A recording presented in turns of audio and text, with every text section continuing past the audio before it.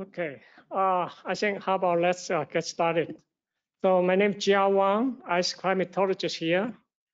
Today, it's my honor or our honor to have Professor Paul Roebber of University of Wisconsin, Milwaukee, distinguished professor 10 years ago.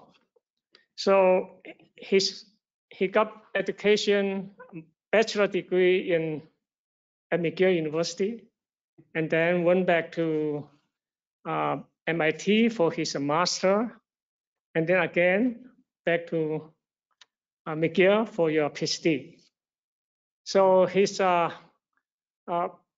supervisor is John Jackham, also the I think distinguished professor from MIT, and Paul's expertise in synoptic meteorology, weather, and forecasting. So he has served the associate editor and editor of weather and forecasting, and also associate editor in Monthly Weather Review. So he's not only did the dynamic forecasting of the weather and forecast weather and synoptic meteorology recently, and he applied AI or machine learning to the forecasting of meteorology and also the water level and other cyclone genesis as well. So he has served the American Meteorology Society Standing Committee of AI. So I think that we will take this opportunity because our girl just started to use machine learning to study our Great Lake. However, we just a beginner. So I think we should take this opportunity for Paul's talk and discussion and to promote our research using machine learning. Thank you, Paul. Yeah.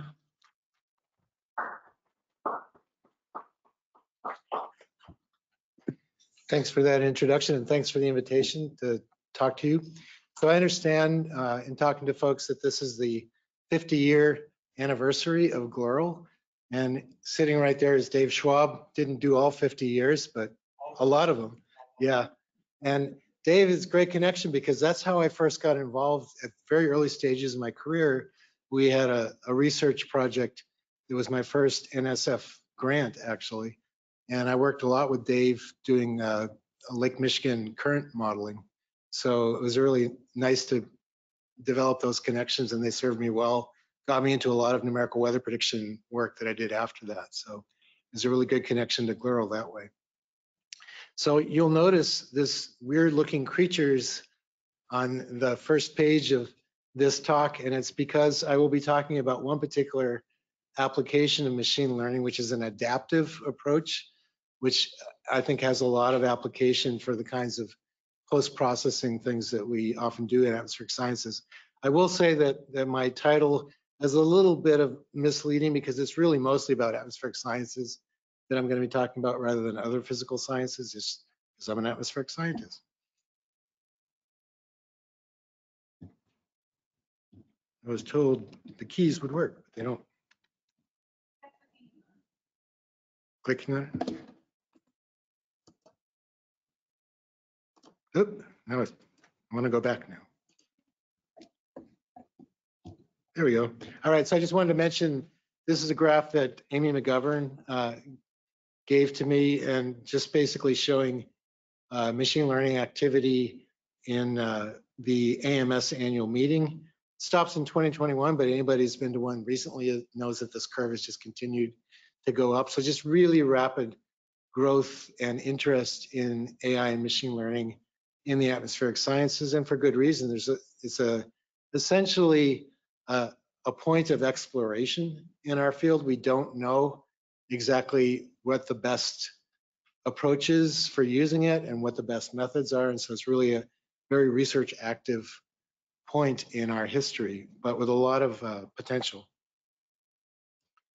I'm also going to be talking about agent-based models, which is something that's of less application right now in atmospheric sciences, but is growing in interest.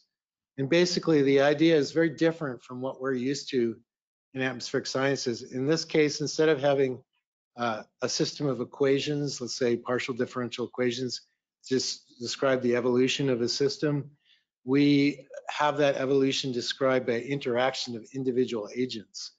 And they follow a set of local rules, not sort of governing rules. And the behavior of the system emerges from those local interactions. So it's very much a bottom-up kind of evolution. And it actually fits in a lot of different kinds of contexts. A good example is traffic flow. So if you think about traffic flow, traffic engineers often model it as partial differential equations.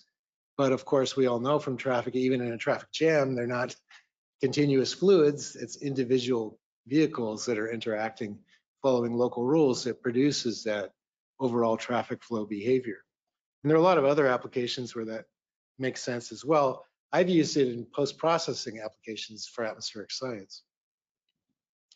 And this is strange to us, being our history coming from apes. And if you're some sort of weird person who doesn't believe that, we can have that conversation later. But anyway, so basically, because of that primate history, we sort of view things as having some leader who tells everything else how to follow. And so when you look at geese flocking, for example, you might think that's what's happening. The lead goose is telling all the other geese what to do, but in fact, it's not. It's the interaction of each goose following particular local rules that produces this flocking behavior. And this has been shown in some mathematical studies of this. So where's this idea been applied? A lot of different disciplines, biology, for example, in the last application I talked about, traffic, business, organizational theory. So if you wanted to think about universities, it's all the individuals in the university that are interacting. So a lot of different applications. In atmospheric sciences, it's the social science dimension primarily. So if you're talking about communication or response to risks and things like that, agent-based modeling is a good way of actually looking at how things go, let's say from the forecast to the reaction to that forecast and the communication of that forecast. I'm not going to go through the traffic modeling stuff other than just to show you an example. This is a model that I built a number of years ago. And basically on the x-axis, it's only 5 minutes of time. On the y-axis, it's 4 kilometers of road. It's one road. And so those upward slanting colored, red colored dots represent vehicles that are moving at full speed. And then where you see these sort of gray kind of features, that's where you have the traffic jams, traffic slowdowns. These can happen through some sort of random just perturbation in an individual vehicle.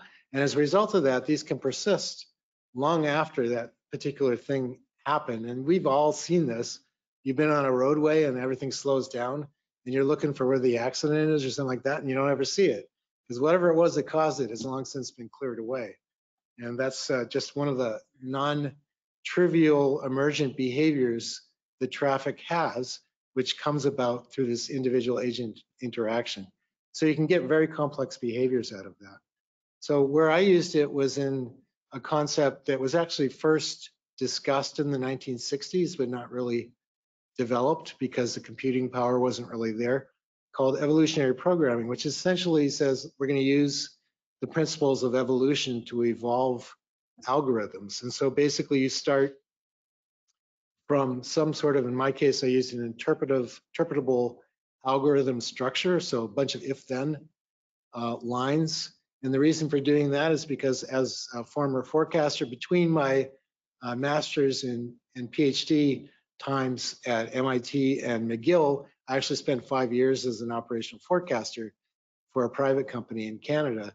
And so I understood that a lot of the kinds of problems that we deal with are conditional. So for example, if you think about overnight minimum temperatures, when there's a snow cover or where there's light winds or other kind of strongly radiative conditions, that's conditional. You don't always get that dew point crash situations, conditional on those other characteristics.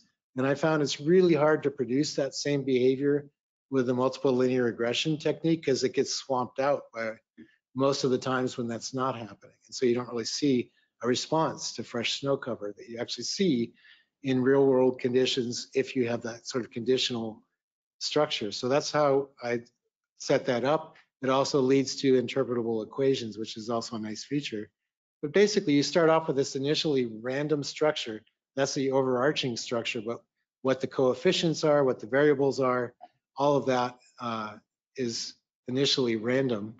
And then you measure the success or fitness of each one of those algorithms. And so the evolution is each algorithm is one agent within that system, that ecosystem.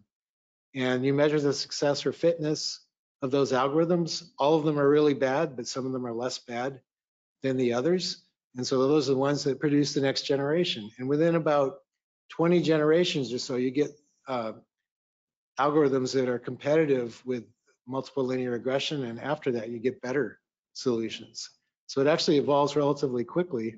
You just keep repeating that process. Eventually, you reach some sort of saturation point, and you can't improve much beyond that, the limit of predictability, given the data that you have.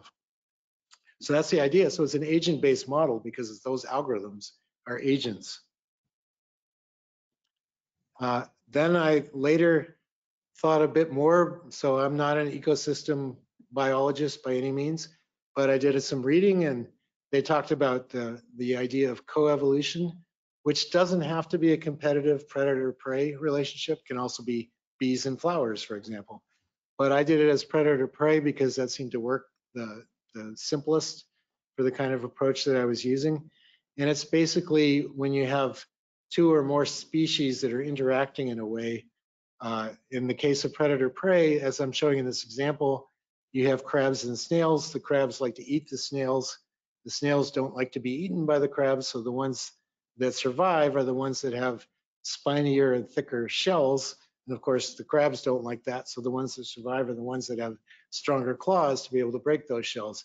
And so this process continues ad infinitum as long as those two populations stay more or less in balance. If you don't want them to go out of balance, because for example, if the crabs are too good and they eat all of the snails, they have nothing left to eat, and so they die out. Or if the snails are too good and all the crabs die out, then they don't really have that competitive relationship, and so they don't continue to improve over time. So in order to do this kind of thing in a post-processor environment, you do have to spell out exactly what this sort of process looks like. So this flow diagram demonstrates that. So again, you initialize the algorithms, predator and prey algorithms. You evaluate them, find out how good they are. I keep a top 100 list of the best performers, so it doesn't really matter when you stop it. You always have the best performers available. The preys seek food, and the predators seek the prey, and then some bad things happen. But the ones that survive are the ones that produce the next generation. And the ones that survive are the ones that, if you tie it to performance of the algorithms, are better performing algorithms. And so you keep going through that cycle, and so you keep getting better and better performing algorithms. And the reason I started doing this was I wondered, based on some results I'd done with some earlier studies, you get this kind of structure. If you look at the bottom of this figure, you'll see 3 snapshots in time of this evolution. This is without the predator-prey behavior. And what you're seeing here is populations of predators, who are the red, and prey, who are the blue, that are aggregating over time. And it's just through the natural evolution, this ecosystem domain. So this 100 by 100 space is not physical space, it's this mythical ecosystem space where the algorithms are evolving.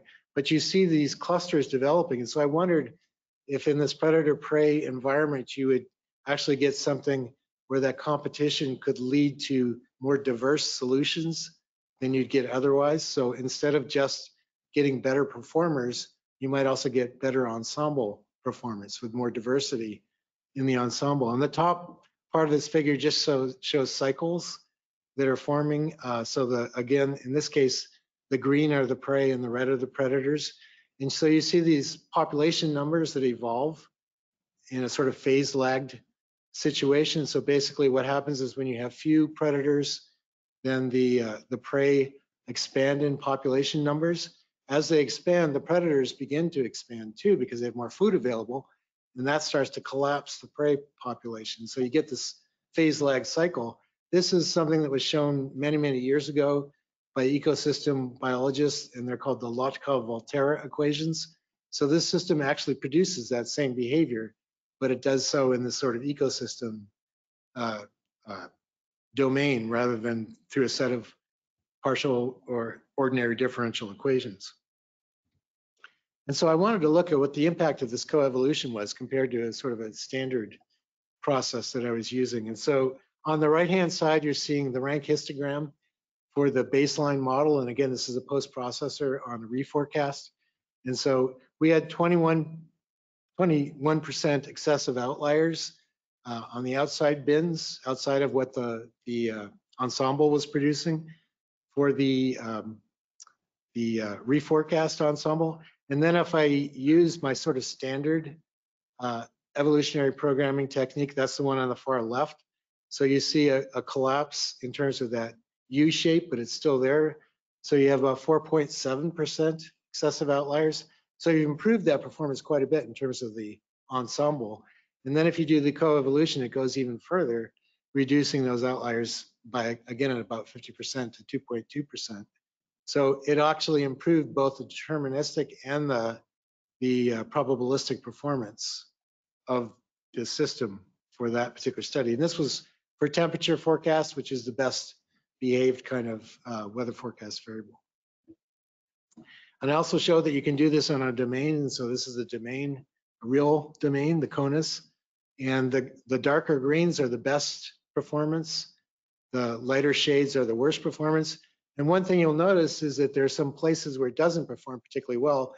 And if you look closely, you can see that those tend to be places where there are local topographic or other orographic features, like on the coastlines, over the Great Lakes, over the mountainous regions. And that's because the resolution of the reforecast ensemble is not very good.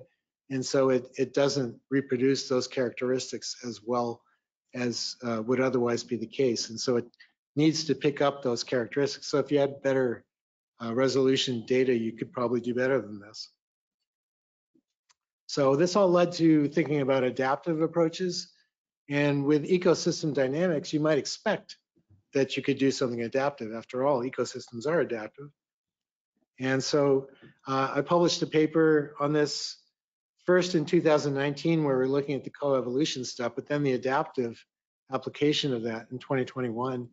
And the motivation is because of the time delays in developing post-processing algorithms. So typically, it can be several years between the time a new model, let's say, or a significant model upgrade happens, and the post-processes are updated to reflect those improvements in the models. And so you want to be able to cut out some of those time and implementation delays associated with collecting the retraining data sets. So if you can do this on an ongoing basis, that would be a big improvement.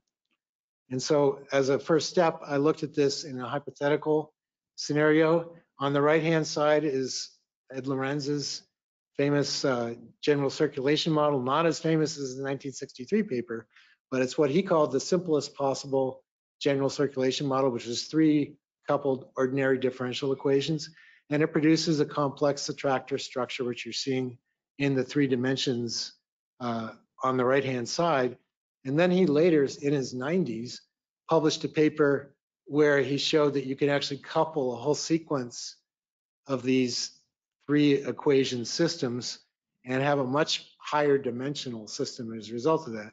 So on the left, I'm showing that same type of scenario, but with 9 ODEs instead of 3. And you can see when you project it on the 3 dimensions that it now looks like just a mass of points. It doesn't really have that characteristic structure. And that's because you're collapsing a higher dimensional system down to 3 dimensions. And so you're not really reflecting what the higher dimension is when you do that. So there are a number of different things that I did in evaluating this. I won't get into all the details, but basically we're forecasting the 5-day eddy amplitude in this system. I start with an initial fixed training period and I let it evolve with a moving window of 2 years of data after that. So you're only keeping 2 years of data online while you're doing this, and the whole system evolves as that data evolves.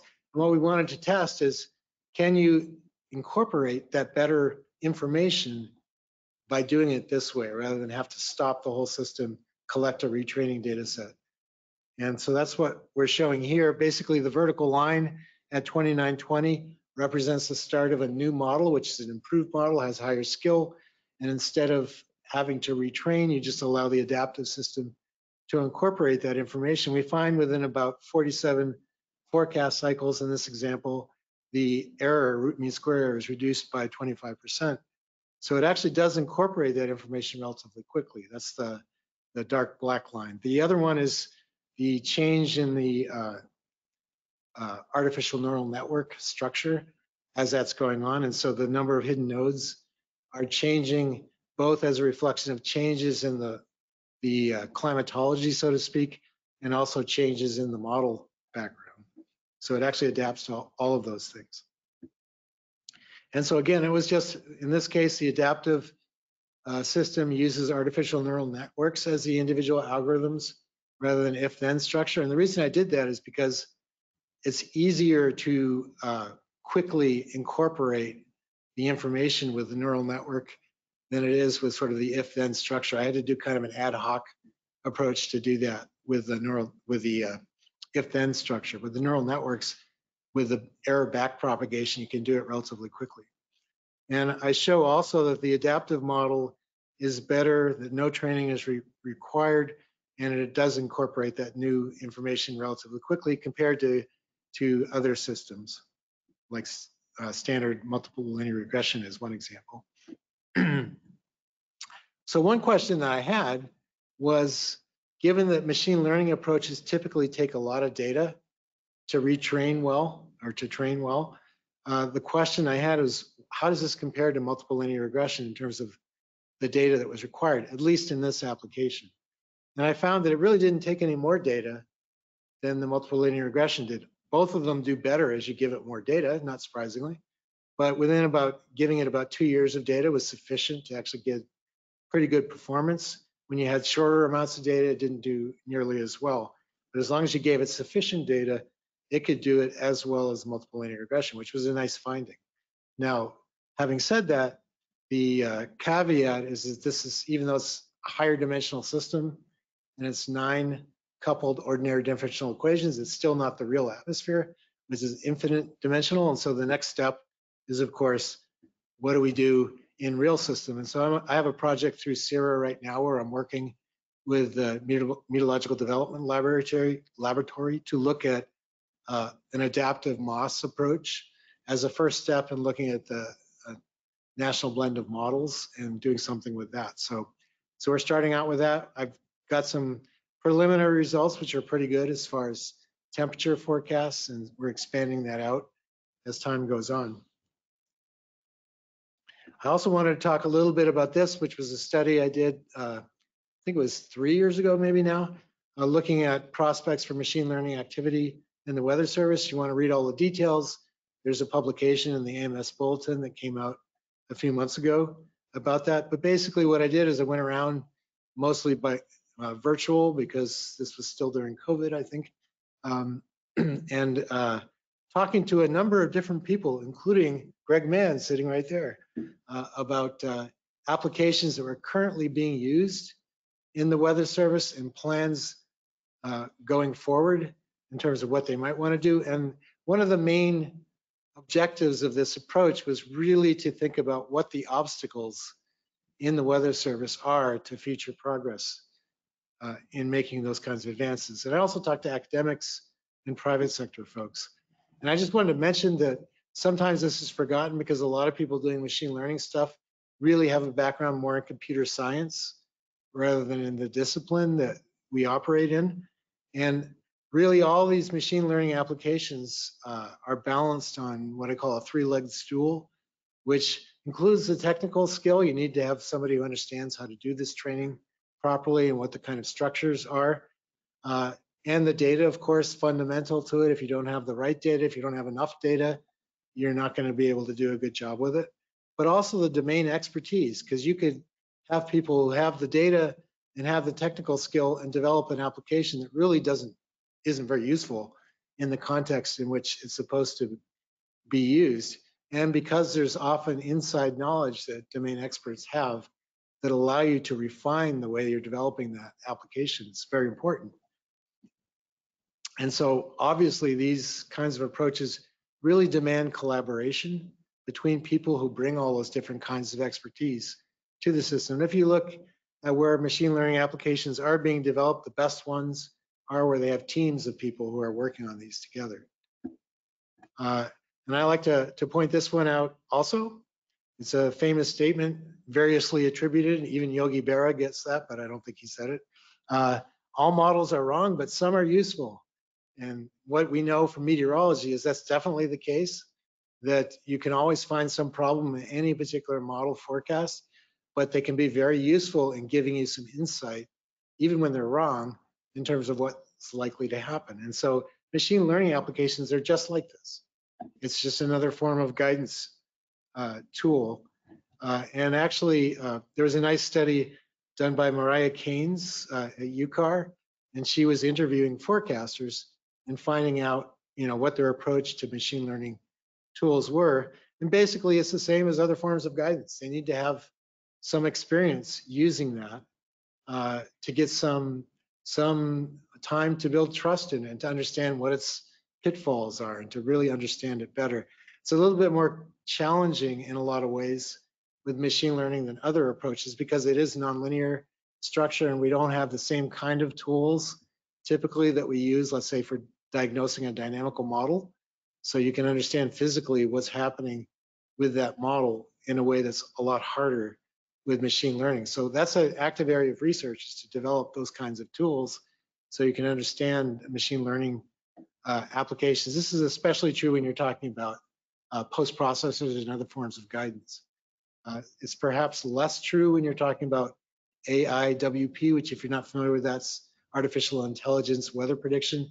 So the big splash from Google and other places doing those kinds of models. It's maybe possible to diagnose physically what's going on in those models. They are just pattern recognizers, but they may be able to learn some of the physics. There's some early evidence that it does do that. It's very early at this stage, and other studies have to be done to show that that's the case and that they can be used that way. So again, an active area of research and something that others, including myself, are looking at. I just wanted to mention this is an example. This came from Dale Duran's group at University of Washington. His was one of the first papers that actually talked about this approach to weather forecasting, so to do a global model using machine learning.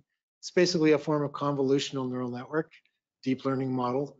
They showed that even with relatively limited structure in the model, they were getting pretty good results.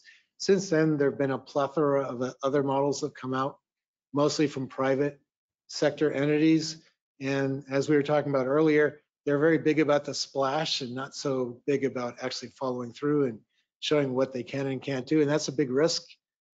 Unlike people in academia and the Weather Service, who are very interested in knowing about those details, private sector entities are mostly interested in getting a big splash over it and getting a lot of attention. And so they're less interested in doing the kinds of things that we need to do to understand what these tools can really do. So there's an active effort in that area as well to understand what the strengths and limitations of these approaches are. Another example of agent-based modeling that I worked with my then grad student, Austin Harris, who's now at NCAR, was an agent-based modeling framework for looking at hurricane forecast evacuation.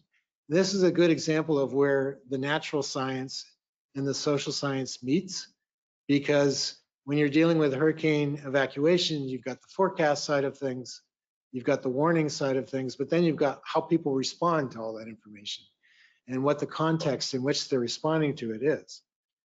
And so we looked at a Hurricane Irma type situation, and we built systems that involved risk perception by people receiving those forecast storm factors, the quality of the sheltering options available to people, kinds of sectors that people are coming from, so their availability for resources, those kinds of things, and then eventually leading to a model that actually produces an evacuation decision, which maybe yes, maybe no, maybe tried to but couldn't get out. And so we looked at different scenarios. I won't go into the details here either, other than to say that we looked at multiple risk factors, not just the storm force winds, but actually flood threats, et cetera, storm surge. And so we looked at this sort of rectangular Florida-like peninsula with economic data and social science data built into it to get a sense. The Hurricane Center was interested in this model as possibly a training tool for them. It's obviously not at the resolution you would need to actually use in the forecast context, but it was interesting because it showed us some results that were sort of unexpected, as you might expect in a nonlinear kind of system. So this basically showed that we could reproduce what happened in Irma pretty well. But what we also found is that under different scenarios, it sometimes was less effective to issue evacuation orders earlier than, let's say, the standard time. So you might think the earlier you can get the evacuation order out, the more people you can get out. But it turned out that in some contexts that didn't happen because people were getting out in places ahead of where the major population centers were. And that led to traffic slowdowns.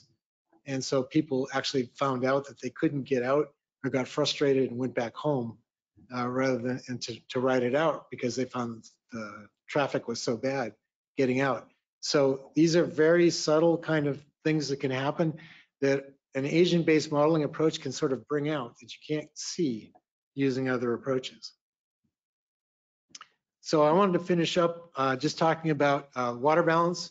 So a number of years ago, I was looking at Lake Michigan water levels and basically looking at sort of from a budgetary standpoint of water budget, income and expenses. So the income is precipitation over the lake, runoff into the lake. Expenses are evaporation and outflow, and of course inflow into the lake as well as income. And so we're neglecting diversions, groundwater, and thermal expansion, but you get the big picture results from that.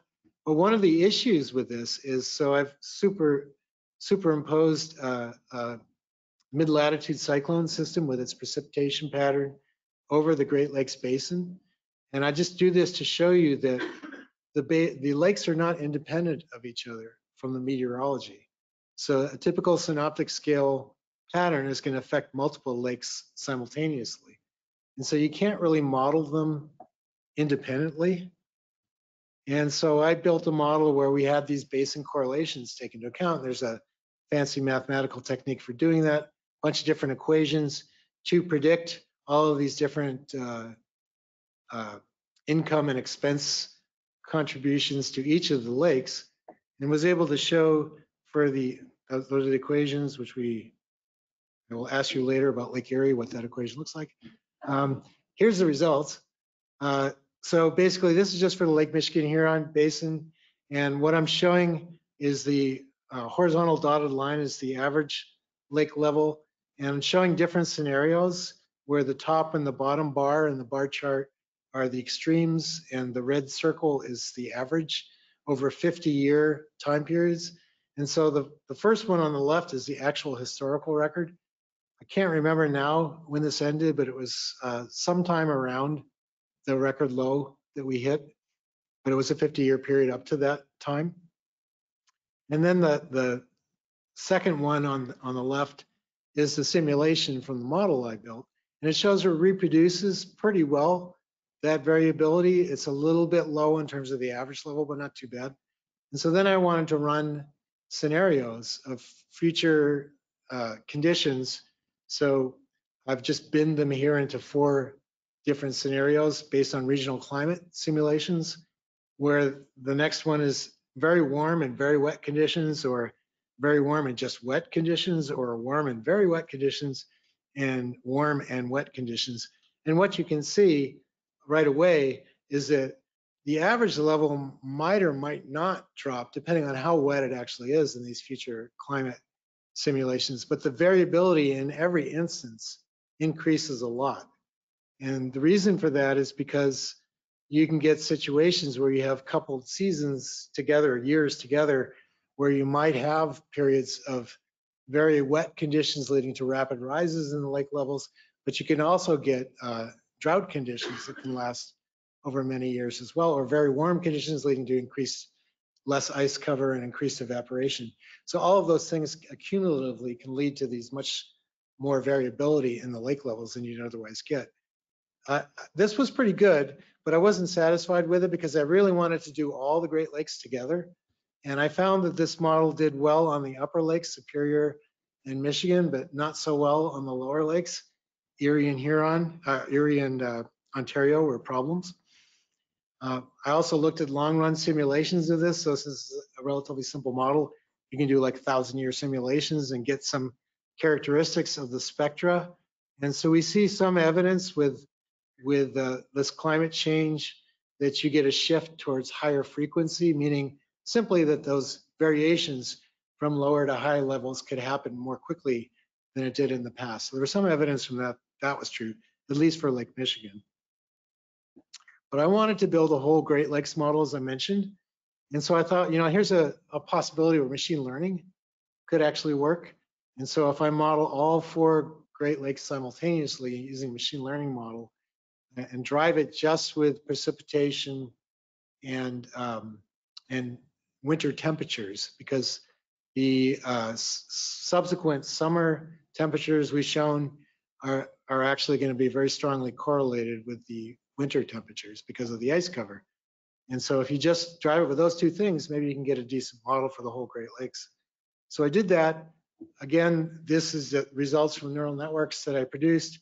And so we're doing these individual models for evaporation and for outflow and for changes in the lake level as a result of that, driven again just by those 2 entities, the amount of precipitation and runoff over each individual basin and December, January, February average temperatures over that time period.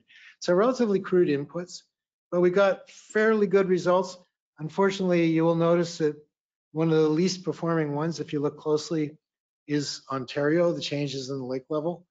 And that turned out, I won't go into this either. This is just one way of analyzing the response of the model to different inputs. So there are lots of different ways of doing this. So you can look at how changes in one particular variable, given others being fixed, lead to changes in the output. And so it's one way that you can address this to understand it. What I really wanted to point out was this figure here, which does show up reasonably well on the screen.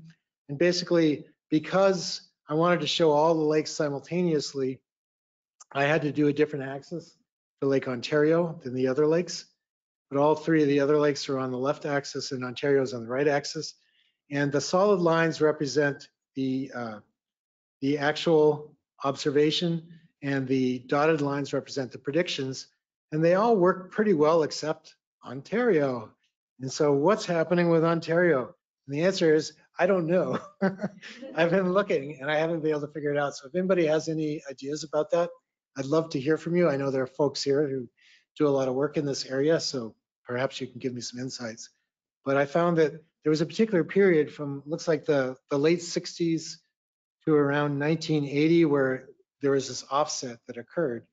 And up until that time and after that time, it was okay. But it was during that one particular time period where it seemed to actually have a problem. I looked at outflow independently. I looked at inflow from Erie, and none of those actually really seemed to point to the problem independently. So it might have been some accumulation of those errors across several different fields that are doing this. But again, if you have any ideas about that, I'd love to hear about it. So I will stop there and address any questions you might have.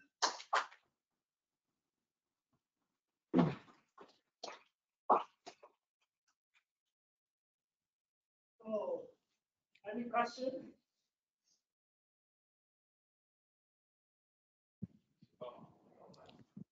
So thanks for the talk. Really interesting stuff. I think I followed most of it. The model at the end, it sounds like you were just using evap and precip as your inputs, right? Not evaporation itself, no. Oh, okay. Just December, January, February average temperature and precipitation runoff over Okay. each basin. So for precipitation, I guess it just seems like there's a lot of uncertainty in that. Yeah. Does your model account for that, or is there any? Do you have any insight as to Nope. how to? No. Okay. I used the Glural inputs for all of those. So it was about from 1951, I think, forward. I'm not using lake ice directly because it's a shorter time period. So that has to be something that gets produced based on December, January, February time periods. That's obviously a source of error as well. But what's interesting is it does so well with most of the lakes, but not Ontario, which I can't figure out. And I thought at the beginning you had said that you were modeling the system as a whole, so that you're right. But then you showed the individual time series. Because the outputs, so the neural network model is doing all of those simultaneously, but the outputs are for all 4 of those lakes. Oh, okay. All right, thanks.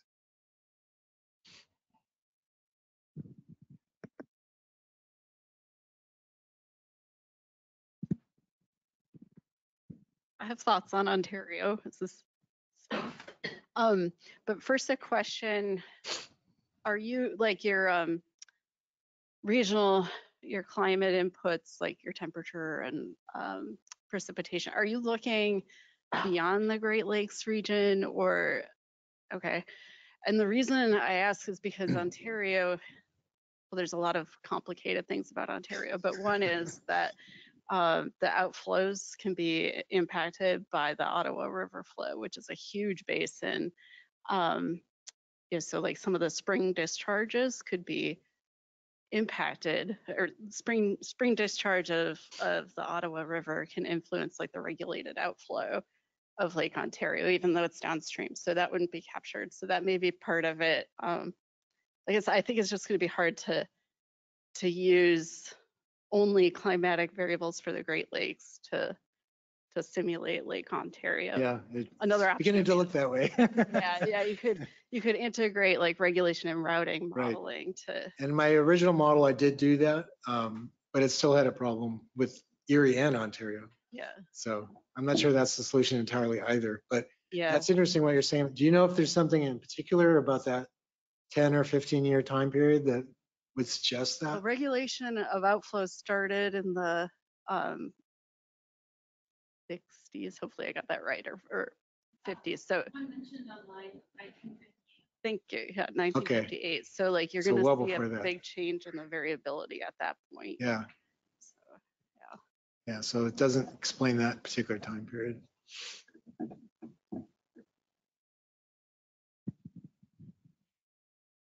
Oh. Oh, no, that's okay. Just a comment. I enjoyed that a lot. And it because I'm an old guy, I think of old things. I remember when in the 70s, we started getting numerical weather prediction on a regular basis. And somebody decided they could do a better job if they did a statistical correlation between the model output and the observations of wind and temperature. And they had a technique called MOS, model output statistic. Yep. And I just thought back to that, and we're at a whole nother level of using model outputs, but to improve them by looking at the data as well. Yeah, I mean, that's absolutely true. And in fact, we had a group who was talking about that before the seminar, where we think the biggest leverage still for AI and ML is in post-processing. So, multiple linear regression, which is what MOS has some advantages, but it doesn't capture, at least easily, nonlinearities. And so where there's that little bit more that you want to get, that's where we might be able to get it.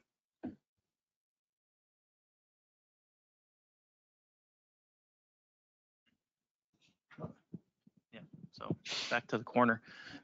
So with your adaptive neural network, the training data, it looks like you kind of hit a glass ceiling with, as you keep adding more data as it's moving along? So it's self-informing for a while, but it seems like that there's maybe some critical mass on the learning aspect. Are you then building within the ANN like, okay, there's still some rules of engagement for like how many nodes you activate? You could see it kind of dance around a little bit as it was, self-informing its format. Yeah. Is there some things under the hood that we're not aware of there? Oh, there's a lot under the hood. So a couple of responses to that. First of all, when I published the paper, one of the reviewers was asking about the training approach, because initially the way I did it was to have it continually adapt the number of nodes and other hyperparameters, which are some of the things like the learning rate and stuff like that. And they wondered what would happen if you froze those after the training period and just let it go.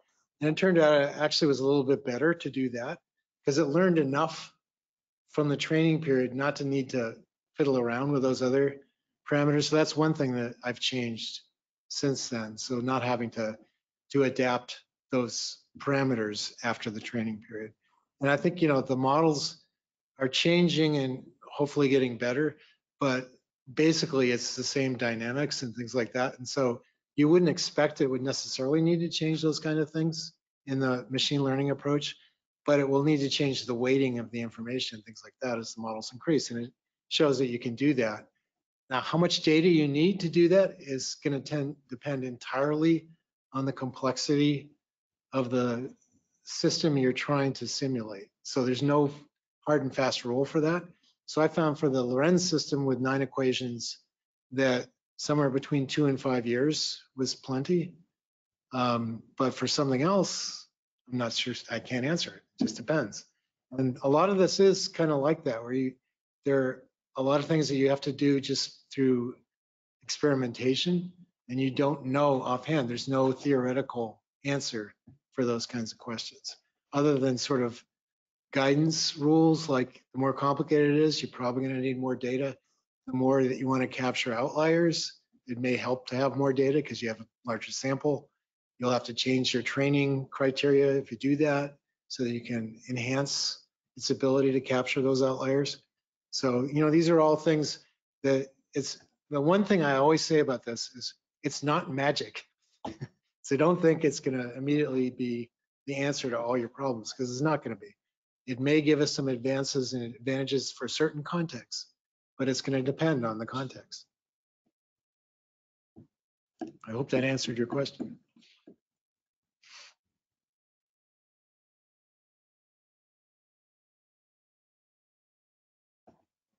Most of my question on discussion, and maybe I would like to know, maybe the audience also wish to know the differences and similarity between AI, machine learning, deep learning, or neural network.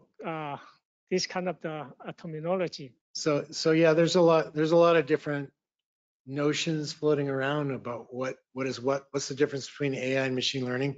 Computer scientists have a very precise definition of the differences, which I've never found particularly convincing.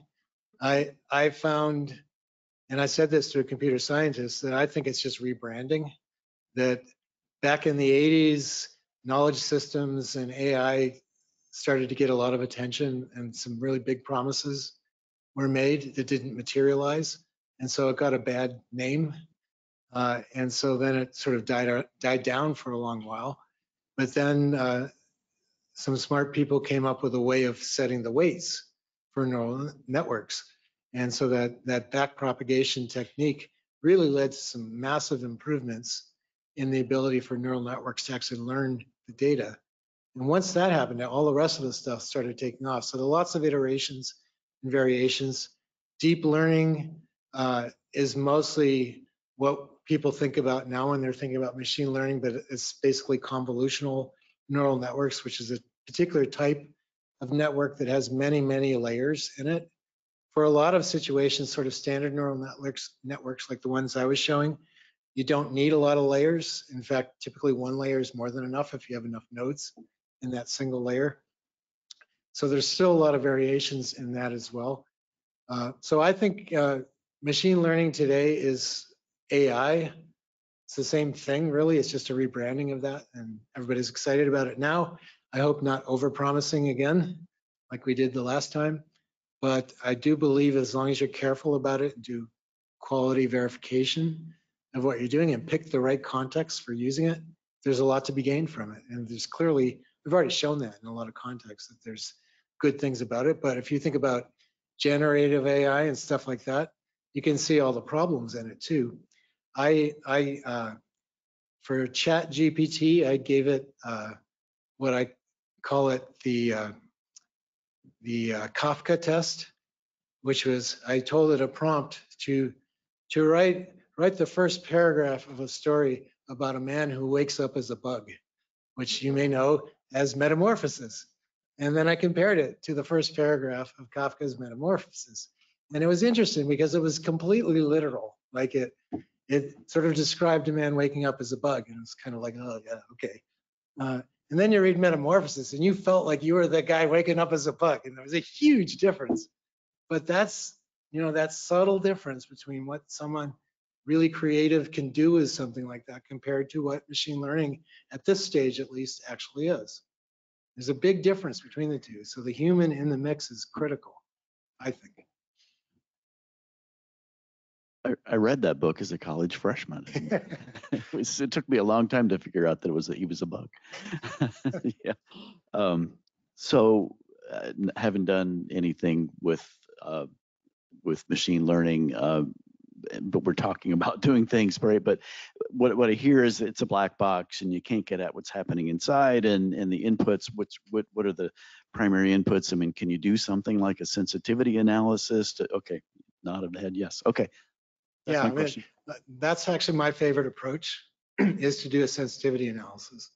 And I got started in using our neural networks sometime in the late 90s. And I did something on snow to liquid water ratio.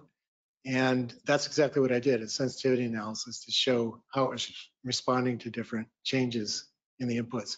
I still think that's the best way. People are trying more sophisticated ways of doing it, and there are a number of different approaches. I haven't seen any that I'm totally convinced that are any better than sensitivity analysis, but it's an active area of research. So I don't think they're entirely black boxes, but they're harder to interpret.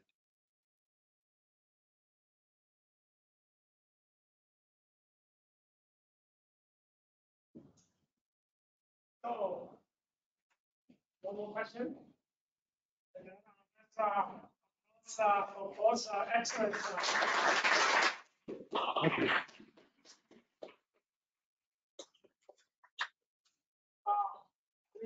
We are going to have a lunch in Small Garden if someone wishes to join us next time.